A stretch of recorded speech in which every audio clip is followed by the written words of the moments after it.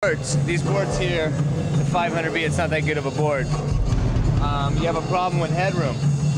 Okay, so what'll happen is you'll like say, okay, you'll be in the middle of the show and you say, okay, I need more guitar, and you'll have the guitar all the way at the top, and you don't want to turn up the gain because you're clipping the channel. So in that case, what you do is, this is a needle file. Yeah. Is you can take and file out the tip right here. Let's see if we get some light on this. Oh, What we'll do is we'll file out the end of the fader trace here, and by extending that, what it does, see, now what it'll do is it'll allow us a little more travel here, and that might just give us that little bit we need to get over the top. So would it be fixed now? Well, it's better.